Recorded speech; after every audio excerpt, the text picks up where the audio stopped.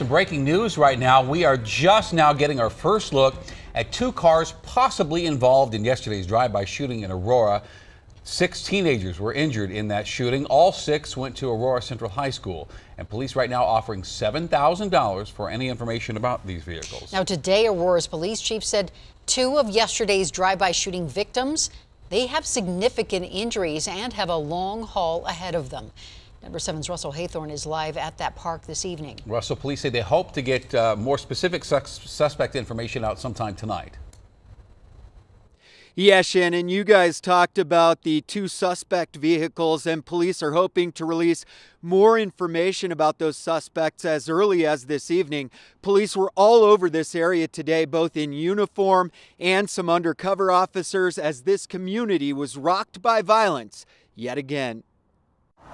Yesterday's violence sparking outrage and action in Aurora today. It's showing its ugly face again, and we see the violence and we see the youth being affected. Lieutenant Carl Esquivel with the Salvation Army of Aurora leading a robust response to the violence, hosting a safe space and youth action march tomorrow. Something that's very important for us to do is to organize, bring different organizations together, bring different faith organizations together in order that we can not only talk about it, but do something about it as a united front.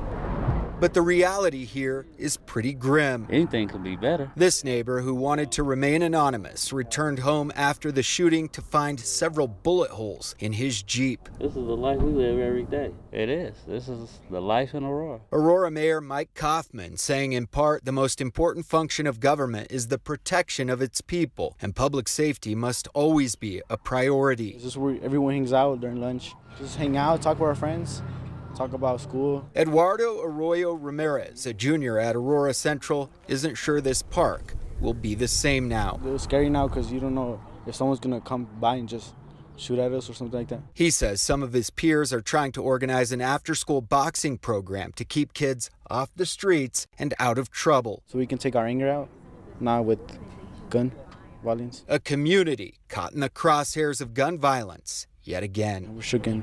We'll see everyone. Now, one thing we must recognize is that this goes back years, right? And it's showing up again.